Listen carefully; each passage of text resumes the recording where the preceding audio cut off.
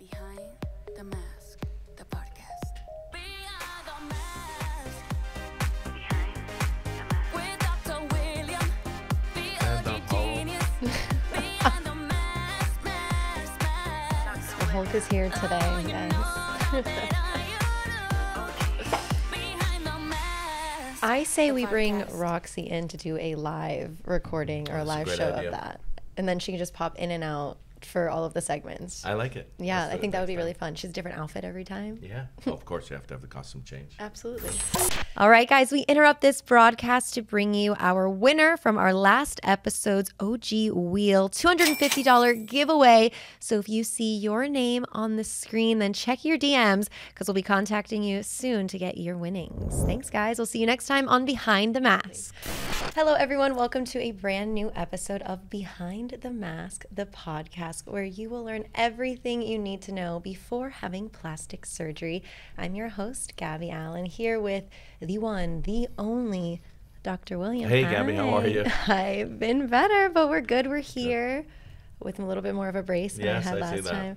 Yes, but we are recovering, and what better place to be Showers than on are slippery. Yeah, they're so slippery, and so is my hand to a wall sometimes. But hey, that's okay. We learn, we grow, and we learn here on this podcast. Yes, and if this is your first time here, you will be educated, you will learn. And Dr. William is a board-certified plastic surgeon here in Miami and the originator of the OGEE method. And so today we are talking to a brand new guest here from Sydney, Australia. This is Kandy Stephenson. Hi, Kandy. Welcome, How are Kandy. you? Hi, very excited to be here. Oh, we are so happy to have you. We are. You look beautiful in the purple. I love the energy, guys. This is Kandy. She is a nurse, a massage therapist, and the owner of Australia's first cosmetic recovery home, Care Next Door. Kandy, 40 hours. 40 hours. I think we all want to know, how are you awake and functioning right now? I have no idea. Me either. No Well, idea. you're doing it really, really well. I am Thank you. convinced. I need the regimen. So, Kandy, how did you come to know about Dr. William and Behind the Mask? Sure. So basically, we had a patient come to our clinic for their lymphatic massaging who had just come over for the OGEE Faha launch. When I was massaging her, talking to her about the garment, and she was explaining to me how wonderful the compression was.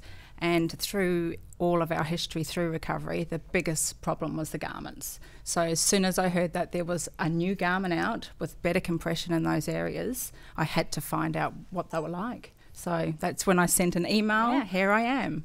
Well, welcome. I'm really excited to have you here. I mean, it's Thank awesome. you. And your level of expertise, you know, obviously we've been talking before this, is just unparalleled.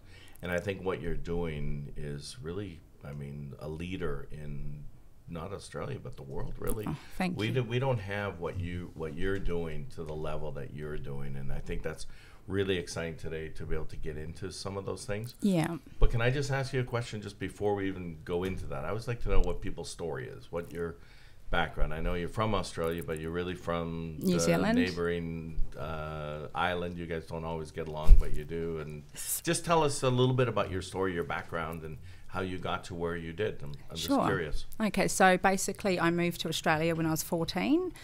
I started working in a nursing home in the laundry, and then my mother was one of the nurse supervisors there.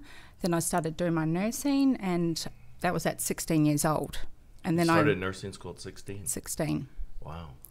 The AIN, so assistant in nursing, and then you go on to do your enrolled nursing and then your registered nursing.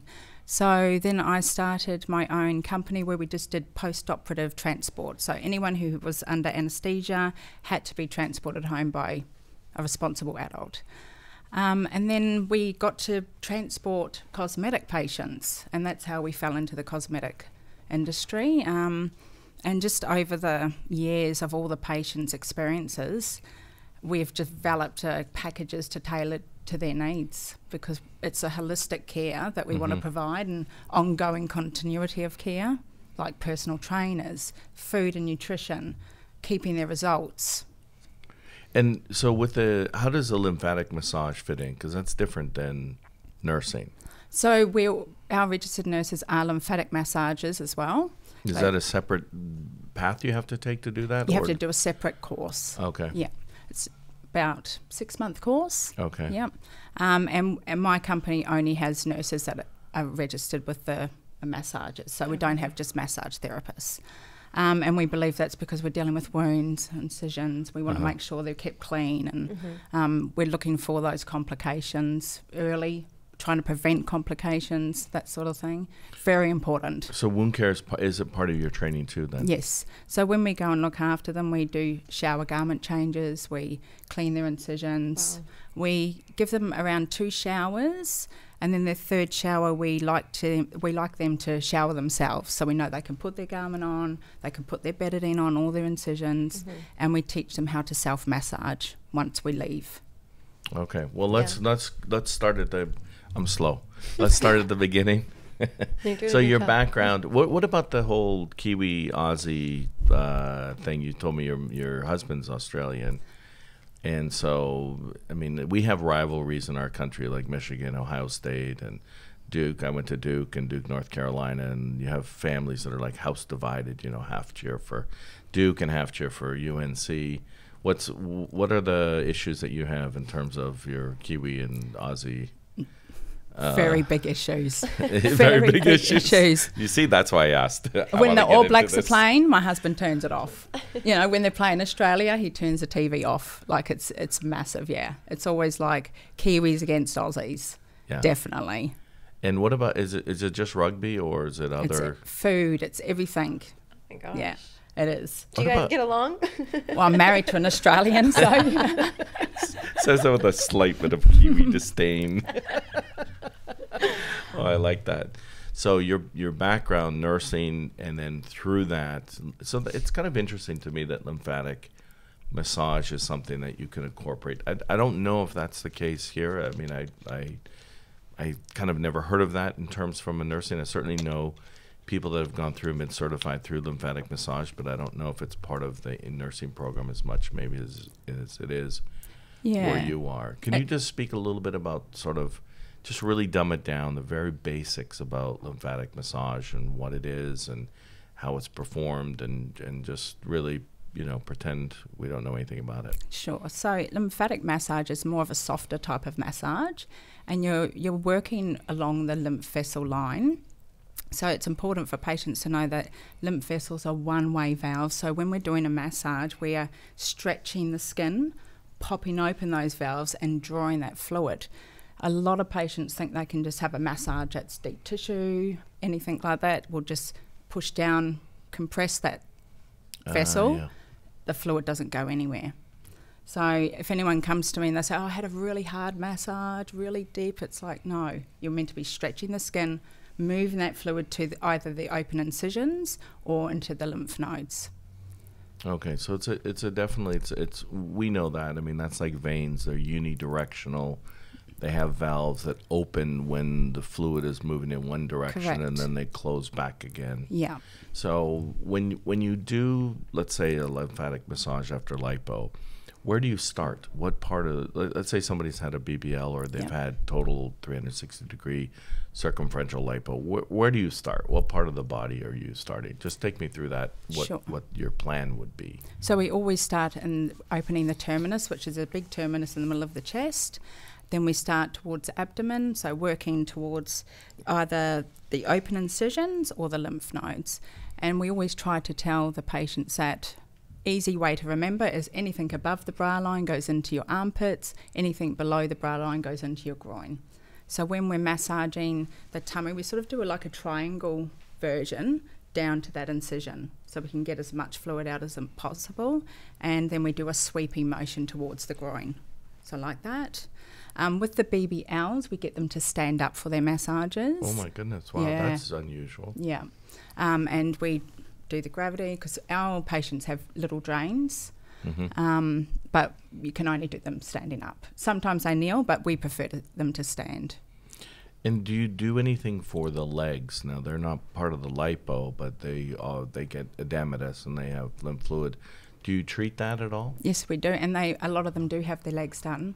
They have their legs, their arms done. So we do a lot of that massaging. And we also massage elderly people with lymphedema. And it improves recovery results by 80%. It's amazing lymphatic massage. Well, and we talked a little bit about this yesterday. Yeah. But I'm fascinated by lymphatic massage because I think there are a lot of people out there that think it's sort of a nonsense bullshit thing, and those of us, obviously, you have a lot more experience from a giving it point of view. Yeah. I have a lot of experience when I did reconstructive plastic surgery, and we used to do a lot of lower extremity reconstruction. So if somebody got in a car accident or gunshot or cancer or many different types of trauma, then as plastic surgeons we would do flaps. So sometimes we did what's called free flaps, where we would take the latissimus muscle off the back, completely disconnect it, and then sew it into the arteries and the veins in the leg. It was very long, complicated surgery. Do it under a microscope. These little tiny, sutures, the smaller than a hair. And but then the main problem is when you transplant that tissue is swelling, and it's lymphedema. And so we were really proactive with elevation. But when I did my training, we didn't have any lymphatic massage people, in the hospital. When I went into private practice and I was doing reconstruction in the hospital, and I got in touch with a patient at the wound care person at the wound care center who did the lymphatic massage, and it completely blew my mind, because I would see people with these huge edematous legs, and we were struggling with like all these solutions, putting wraps and elevating them, and different types of physical therapy. And then this one certified lymphatic massage person, she was like, let me work with them. And I was a little bit skeptical, I have to tell you. And it was shocking, the difference. And I really believe that she saved some flaps that were struggling, and helped with their function, their recovery, their pain. Like, you could go on and on and on. Yeah. So, I mean, I think lymphatic massage is so important.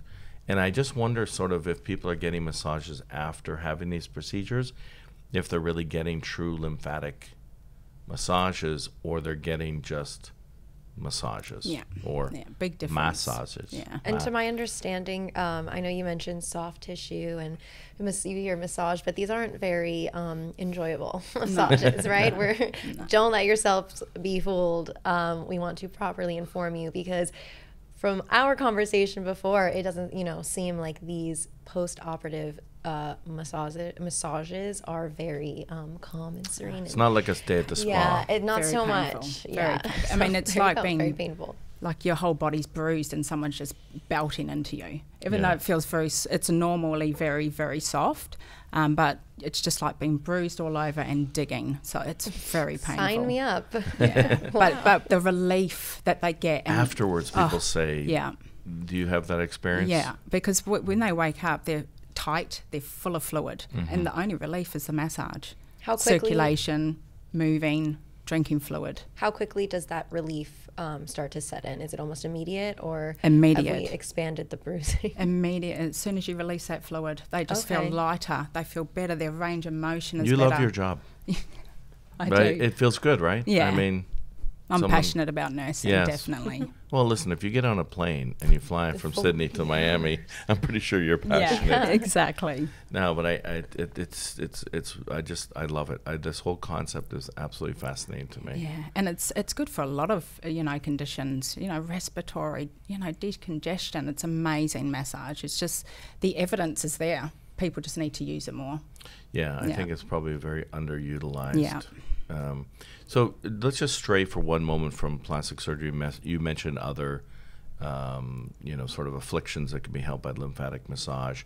But what about sort of everyday? Do maybe you don't do this in your practice, but everyday people, like if someone's post-workout, or do you think there's a role for lymphatic massage for that? I mean, recovery from working out is now like a huge focus, and it's done totally different than it ever used to be done. I mean, I know I'm Canadian and Gabby loves hockey. We're always talking hockey. The hockey players in the old days, you know, would go for a beer and a cigarette after playing a hockey game. You know, my favorite. Was that not what we're supposed to do after work? Yeah. Oh, God. Your workout plan is I may not be doing the right thing. You know, but that's obviously totally changed with rollers and compression and Correct. vibrational technology. And we're going to be talking about that on a different podcast. But what are your thoughts in terms of lymphatic massage? Do you see any of that? Is that happening for athletes? I haven't seen a lot of it for athletes, just because it's not known. Yeah, that's what all I'm it wondering. is. Yeah. It's just not known. But you think it would be something useful? It's always useful for everything. Yeah. You know, what can be wrong with moving that fluid and circulating it through your body? Yeah.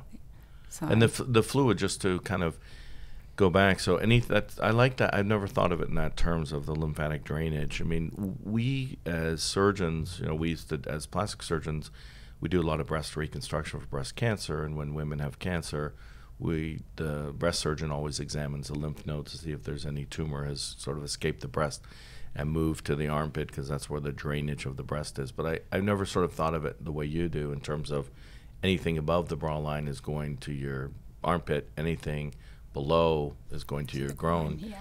And that probably explains why there's so many difficulty with healing from lower extremity, because everything's trying to get uphill. All that fluid's trying to go up to the groin from the foot, and so that probably explains it from a gravitational point of view. Well, a lot of what happens with the fluid is it drops, so the woman gets very fluidy down the bottom of their abdomen. That's where the seromas can form. Yes. So agitation with that massage roller is where that really works down in here, because they forget to massage here, like when they're left on their own, and that's when it all pulls down there. Their genitals, they need to be educated that their genitals get really swollen. They get really bruised, and they get scared.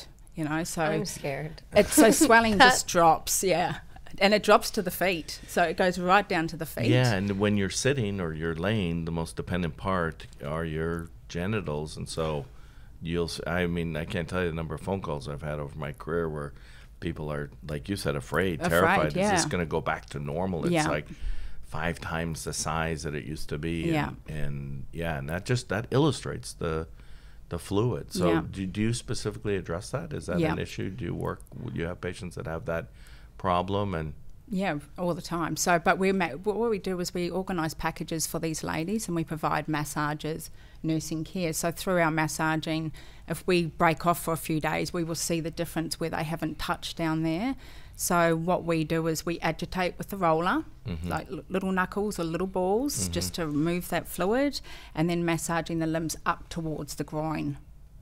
Gabby is biting I was her just tongue thinking, when you said whenever little we balls, watch and we're this talking back, about the genital watch area. my face, and it sounds It's not a nice painful. recovery. Yeah, no, Gabby it and I definitely can doesn't. degenerate into 12-year-old boys very quickly. we regress.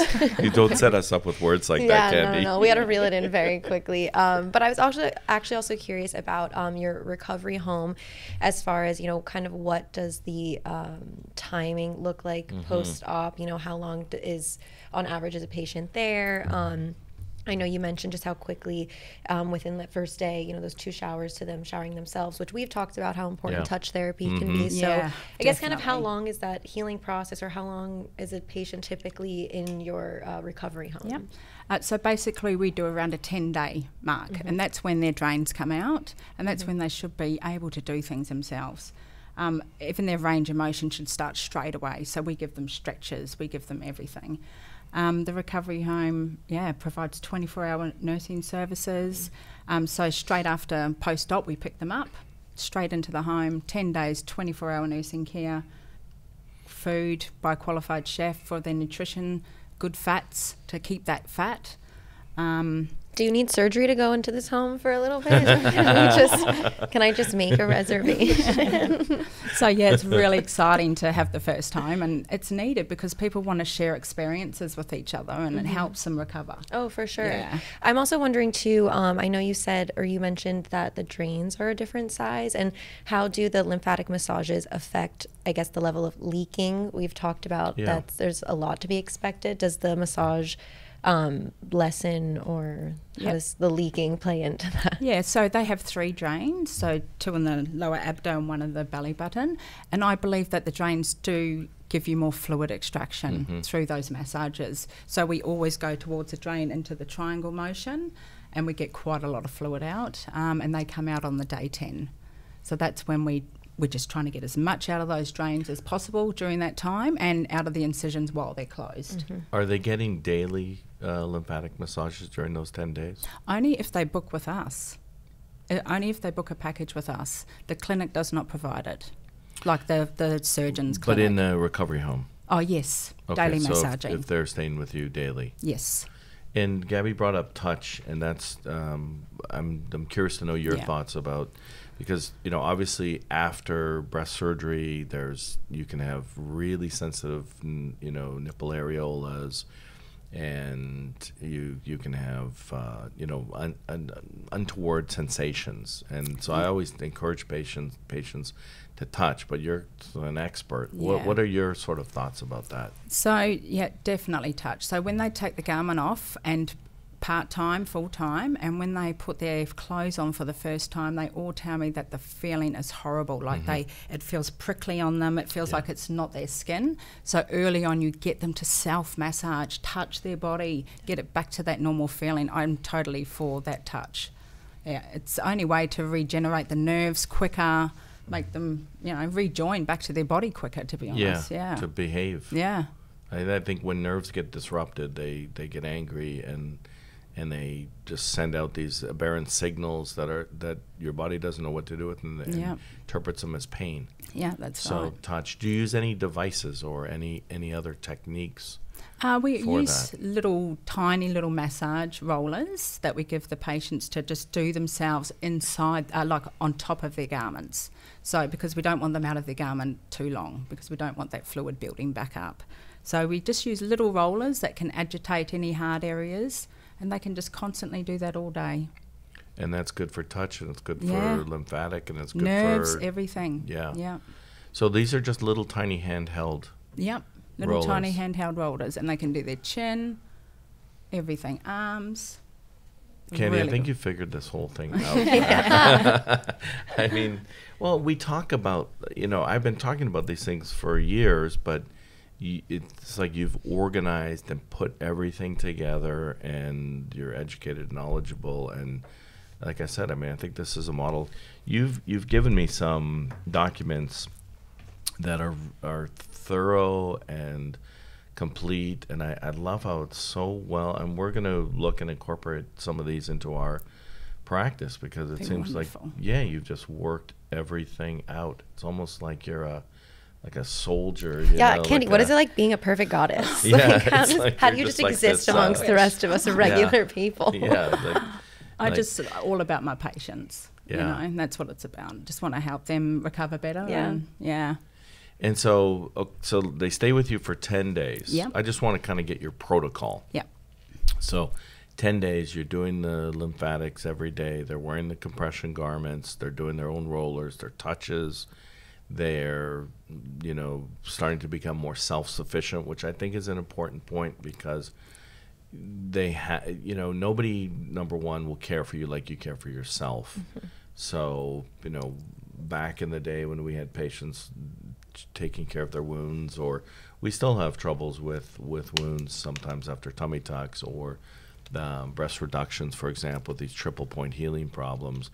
And I've always been a big advocate of, we'll do this for you for 2 or 3 times, but you have to be the one to be able to do it. That's how you're going to get the best care. That's how the wound is going to get the best treatment.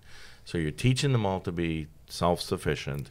And then at 10 days, is that sort of the end of your connection with them? You kick them to the curb, or what? Not at all. Good luck. Nice knowing you. But I'd love to know, because it's a long process, right? It is a long process. So what's the next sort of step?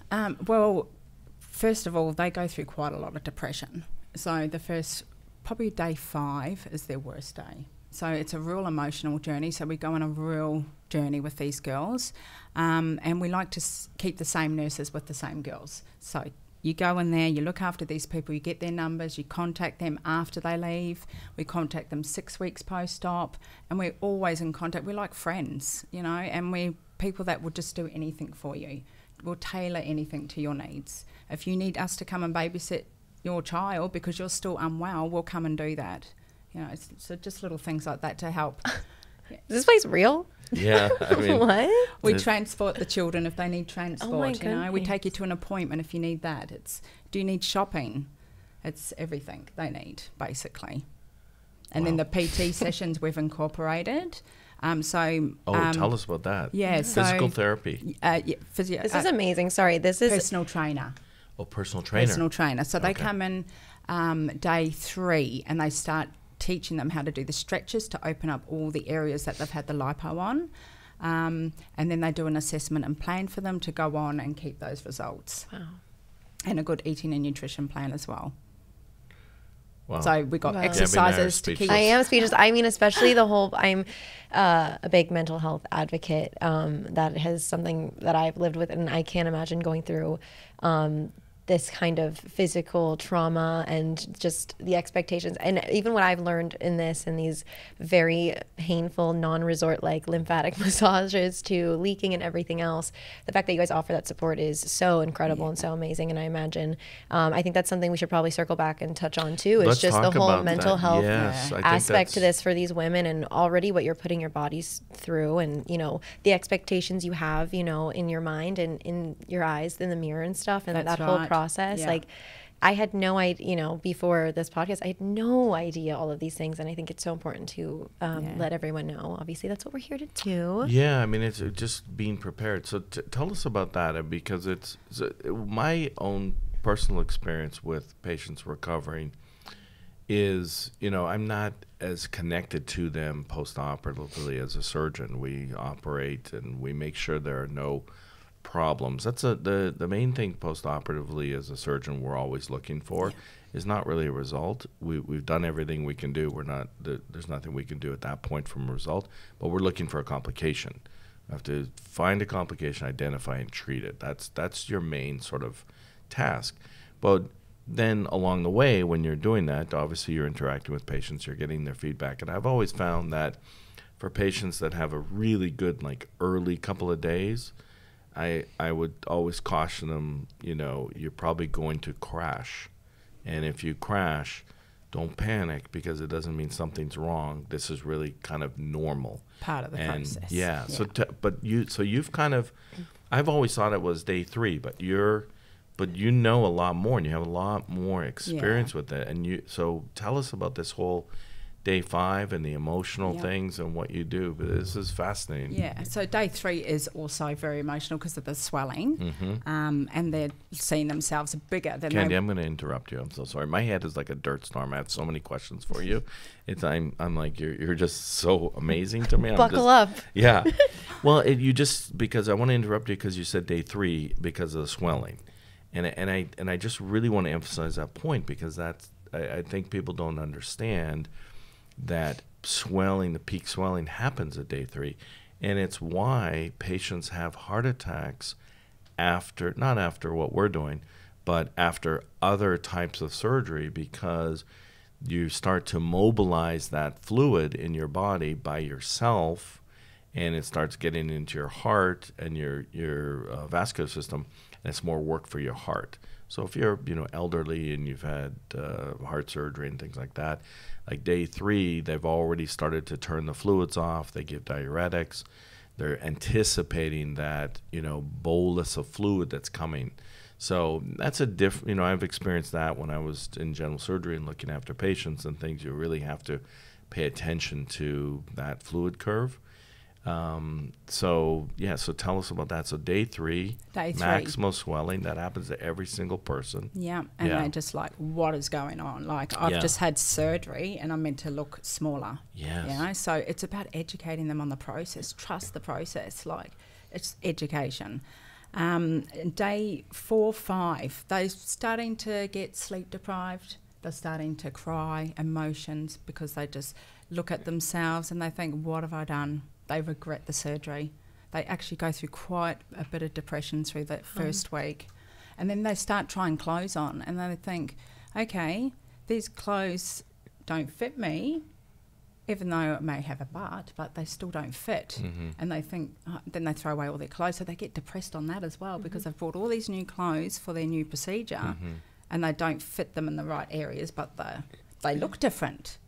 But their clothes, they need to go bigger. It's a strange sort of process. Yeah. So it's like they look different, but their clothes are a bit bigger, but then smaller in one area. It's very concerning to them at that stage. Well, it's a very confusing journey. Yeah. And then the pain is starting to set in. So with our garments, and we wear a binder and a board, and that just compresses them so much, and a lot of the pain starts setting in day 5, sleeping on their tummy, sore lower back, sore neck.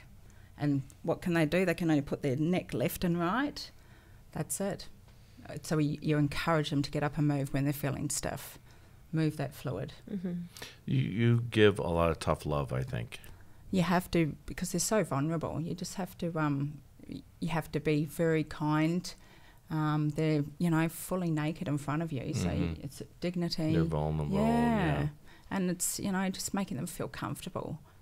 Because a lot of the times they'll go to external massage therapists and they come out crying, and it's just a horrible experience for them. So that's a difference with us. We just give a bit more quality care.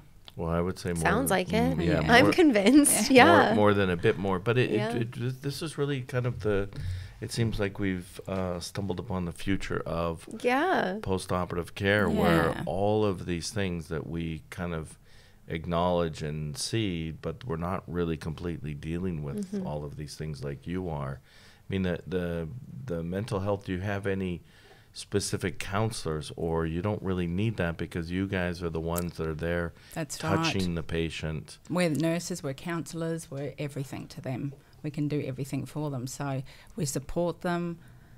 It's tough. You're a real old school nursing.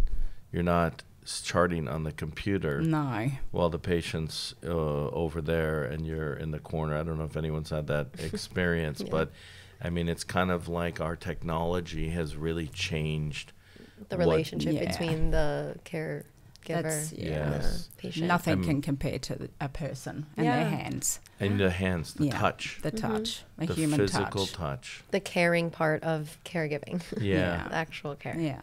Yeah, no, that's absolutely beautiful. I love that. I think that needs to spread, just not even post-op, just I think throughout our healthcare system, especially too with post-op. I think for people like me, so naive or just so like something that I didn't really explore before. You think post-op, you just think result. You think the final, the before and after. You don't even consider all of the things to get to that point. So this has been incredibly eye-opening, as every episode has been, but especially to go into depth like this. I think other women who are thinking about doing this, or women who've gone through this, it's very validating, I'm sure, because this is an honest part of the experience.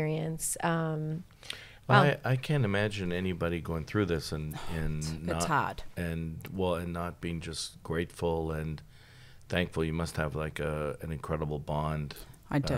That forms with these patients, and then their friends come. And do you ever are you overwhelmed? I mean, I kind of would imagine you'd be not have enough room or enough. Well, that's why I have to go home on Saturday. I was going to say, when is time for yourself? Yeah. That's why I have to go home on Saturday. But yeah, it's crazy, but it's needed. And with the stretching, the personal training, then tell us a little bit about that. That's interesting.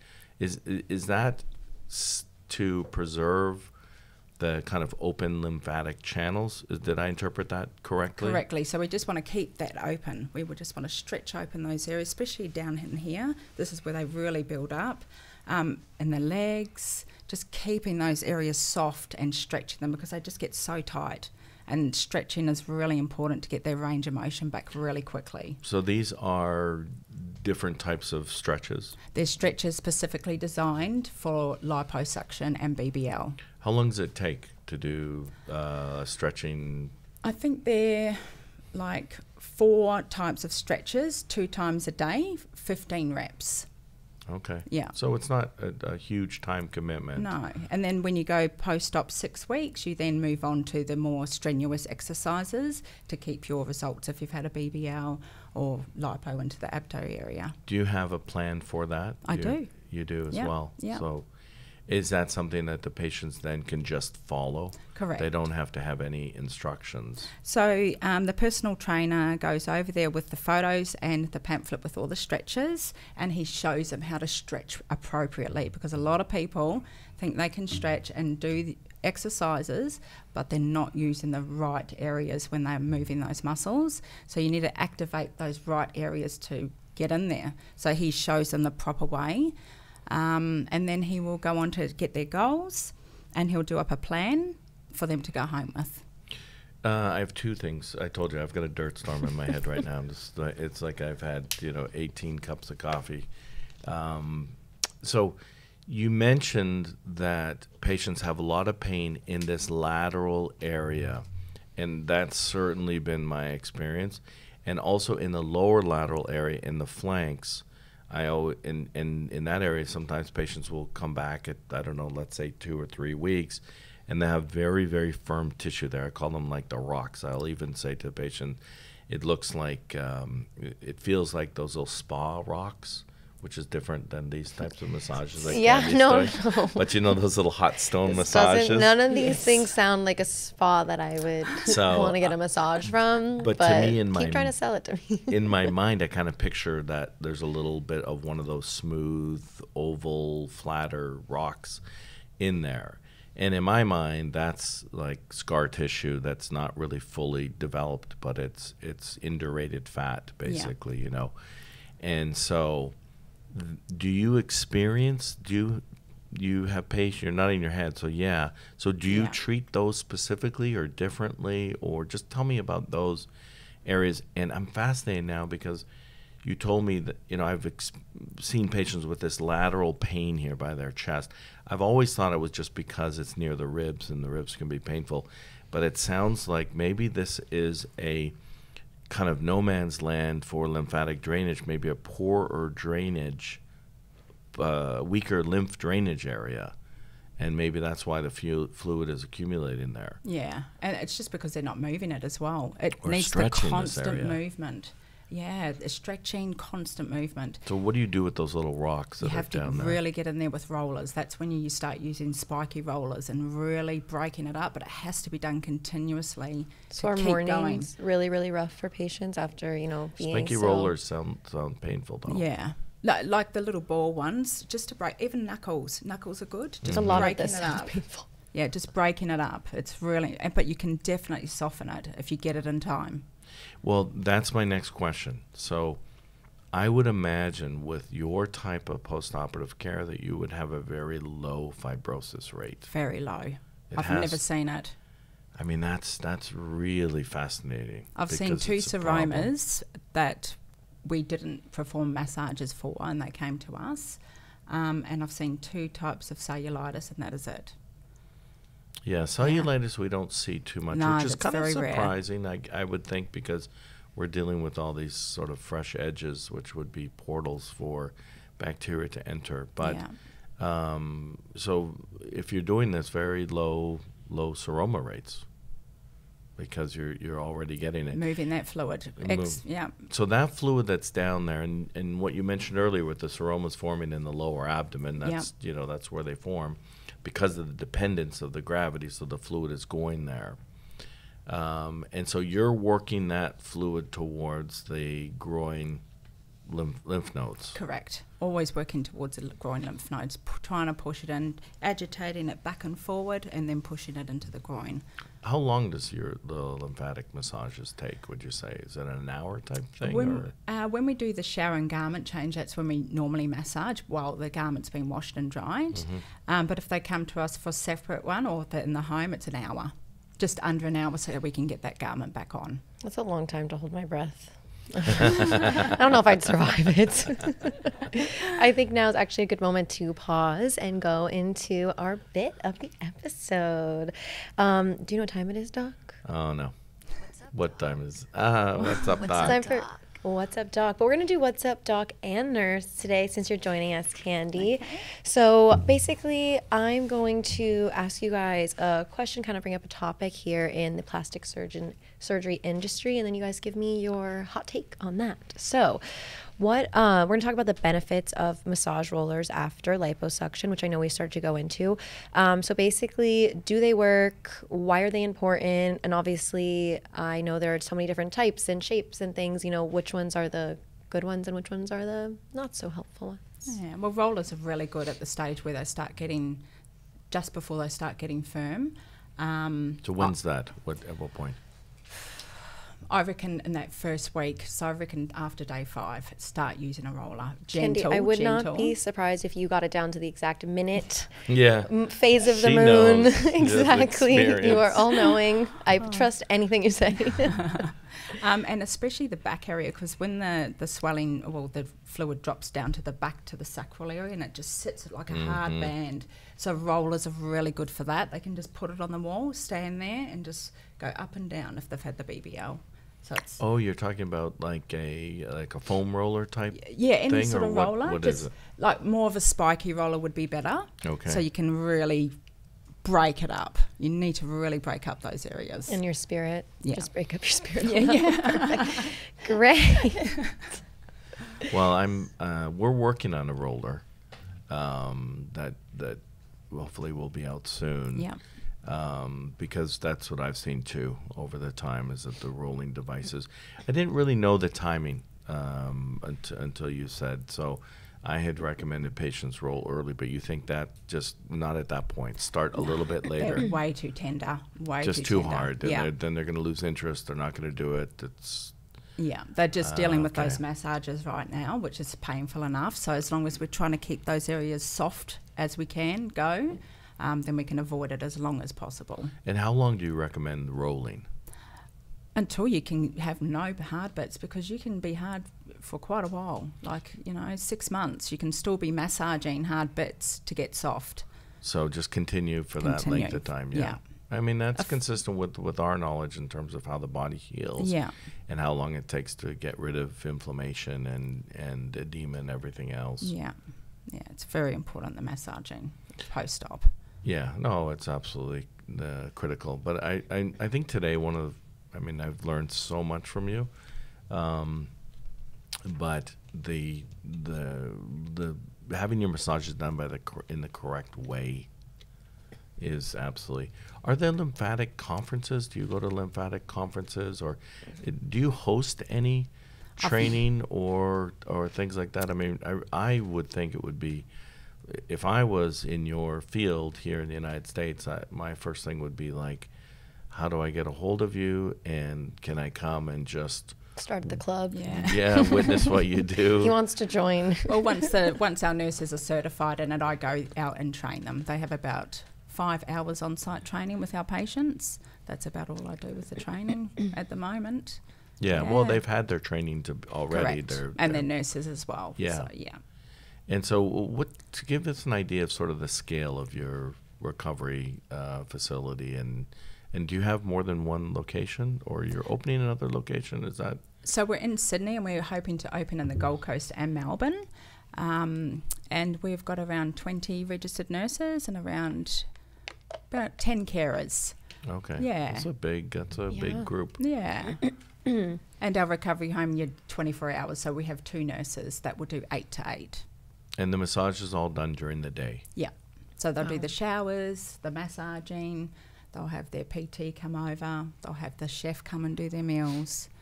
And then what are people doing in the evening? I mean, we encourage them to walk, do the 30 minutes always, and they just join each other. They go and walk to dinner, because where the home is near a great shopping centre, so they're able to go and shop, especially after their recovery. And it's like H&M, all those stores, so they can all, and they love it. Some and it keeps their retail mind. therapy. And it absolutely. I'm all for that. Exactly.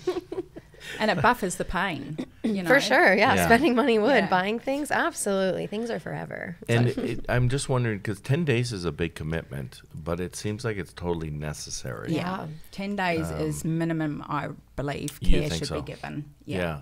And it really makes sense. And I think sometimes people try to have their surgery and fit it into a very tight window for work or school or whatever other obligations. But allow yourself the time to fully heal and recover, because you will need the strength. If there's anything you could take away from this, is patience and trusting the process. Yeah, and making sure you educate yourself on the recovery and allow your finances for your massages and your aftercare is really important. Yeah, I've never thought about that, but that's obviously something that's important, because it's not just the cost of the surgery and going through that, but everything else. I mean, sometimes we patients pay us more money than the surgery to care for them.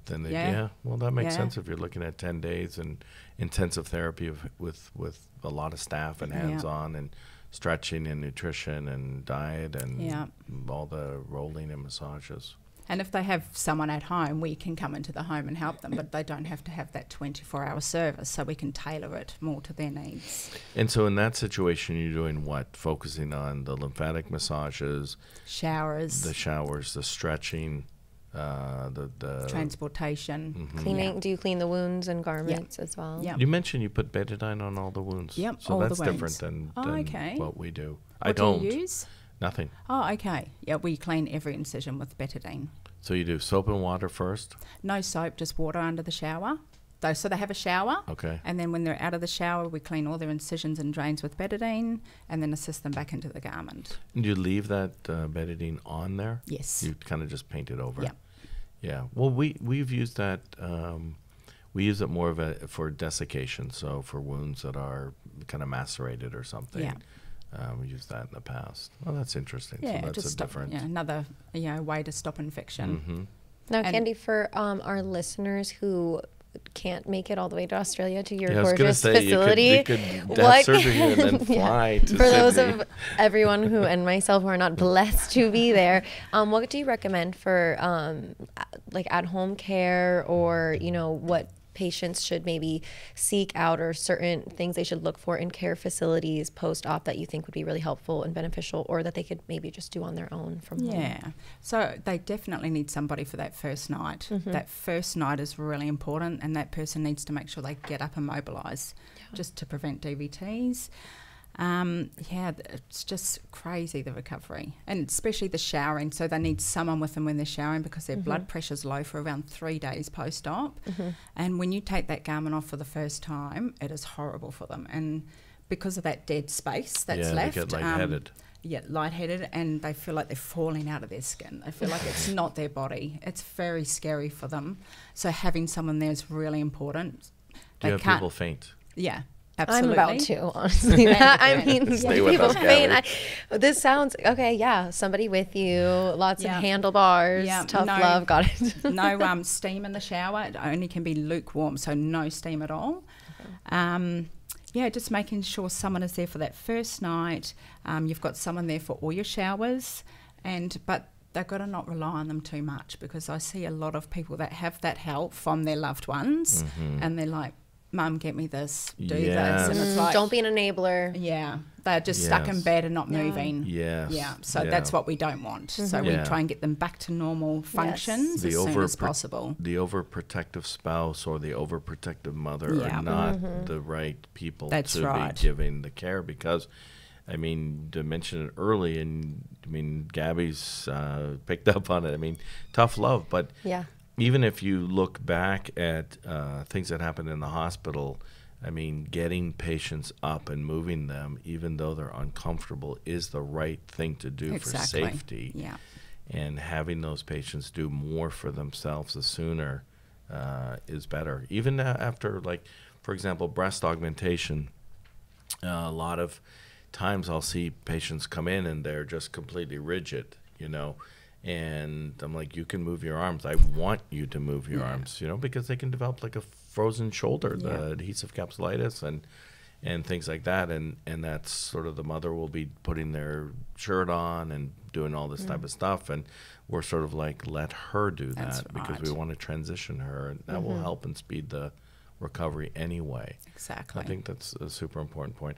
What else? Is there something else you want to tell us, Kandy? I feel like we're just scratching the surface, but We're so fascinated. but I don't want to keep you here all day. No. But is there anything else you want to talk about, or we didn't really touch on, or we didn't mention, or an important point that you want to bring up? I mean, you're kind of our superhero. I will tell you. I really just think impressed with you. patient safety is number one, and that's what everyone needs to look at, like not just over here, but even Australia, and making sure your patients are safe and that continuity of care.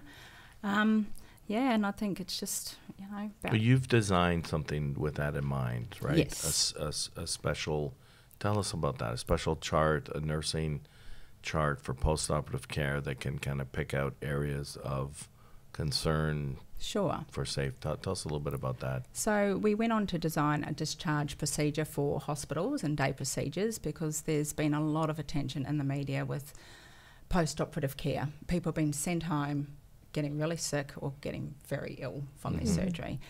So we went and advocated and designed a discharge procedure that you know, promotes that patient safety. That they have to be picked up from the surgery. They have to have that first night overnight care, and they have to sign a consent form so the surgeon sees that they have a carer to take them home. It's about patient safety, and that's what we're trying to advocate. I mean, for my way of thinking, I mean, not having a good caregiver seems to be completely just insane.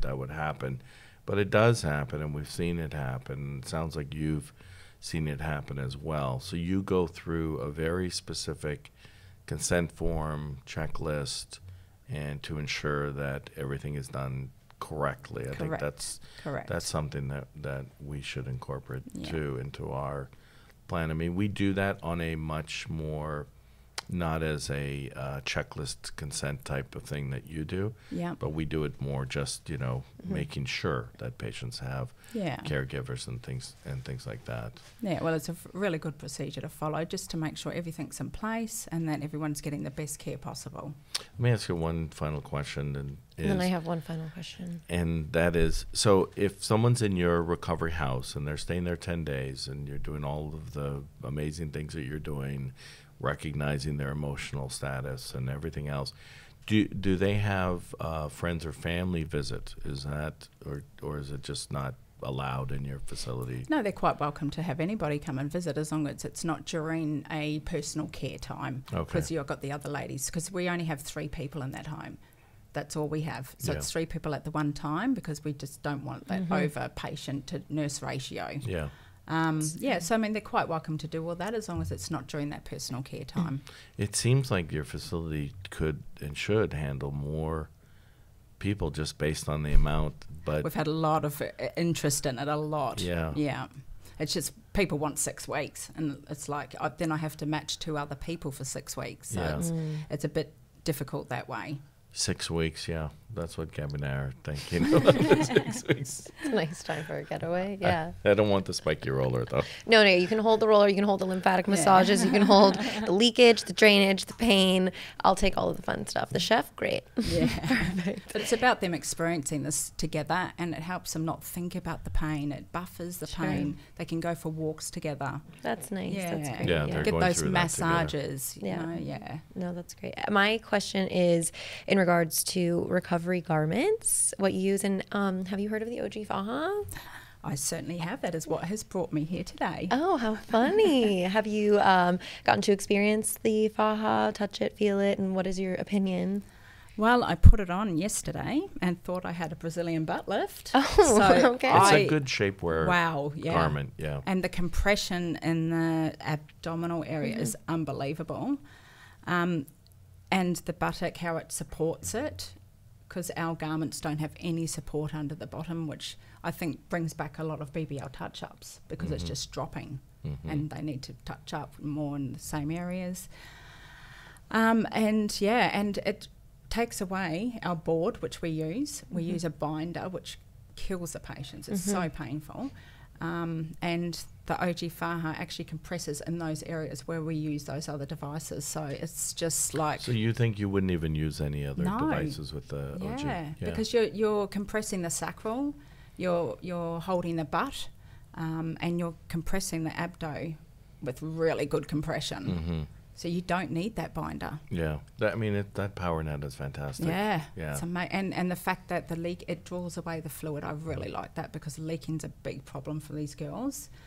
So that's amazing. Is the OGEE Faja Kandy approved? It's Kandy approved. Oh, I love that. It's Kandy approved. It's Kandy It approved. is. Trust the process. It's Get your beautiful. OGEE Faja. And that Kandy's carries advice. a lot of weight. I appreciate you saying that, honestly. It's gorgeous. I have a tremendous amount of respect for you and what you do. It's really spectacular.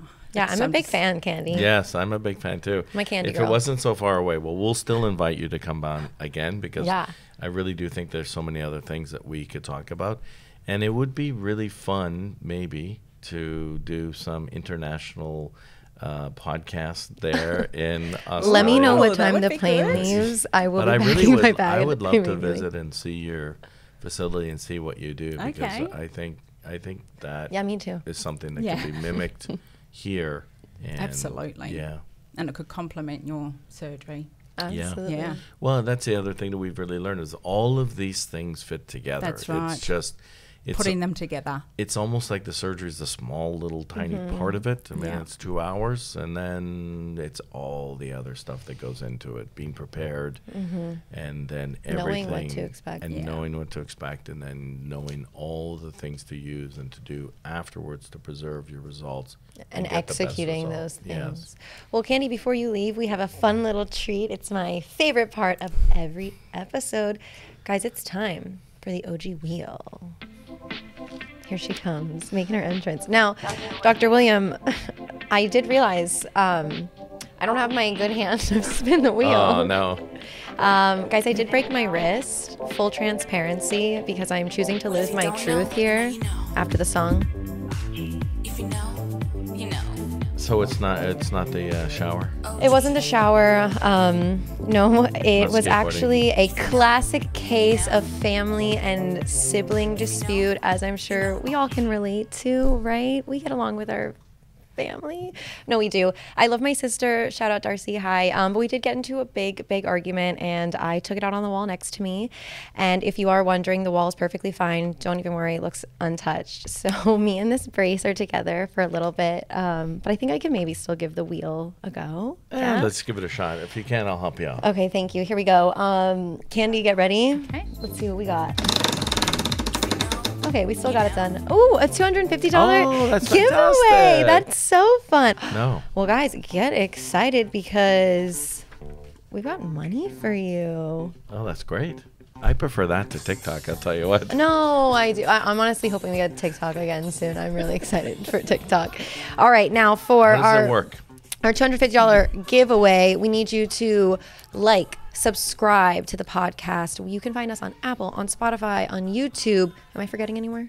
I don't know. All of the above. Go on there, leave a comment, and if you have any question, guys, anything you want us to circle back to or that you don't know, let us know, because we want to answer, we want to talk to you, we want to learn and teach you. So comment, subscribe, and then we will pick a winner, and that winner could be you. Important for this. So if there are any questions, leave a comment, and we can get in touch with you.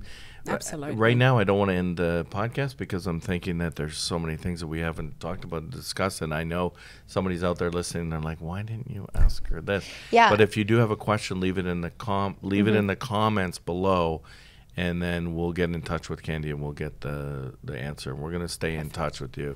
This has been fantastic. Yeah. It's Thank you just for having absolutely me. wonderful. I've enjoyed it so much. Thank you. It's been wonderful. Yes, guys, thank you so much for joining us. Don't forget to comment, subscribe, hang out with us. Join us on our next episode of Behind the Mask. Kandy, Dr. William, it has been a pleasure. It has been an honor. Kandy, thank you for gracing us with your energy and your beauty and everything today. And thank you guys for listening. Until next time, thank you for listening to Behind the Mask. Thank you. Thank you. Thanks, Kandy. Thanks, Gabby. Thank you, everybody. That was wonderful. That was so fun. Kandy, you're amazing. You're When you meet impressive. somebody who's passionate Yeah. like she is, it's infectious. You make- Behind the mask, mask, mask. Oh, you know the better you do. Behind the mask, the podcast.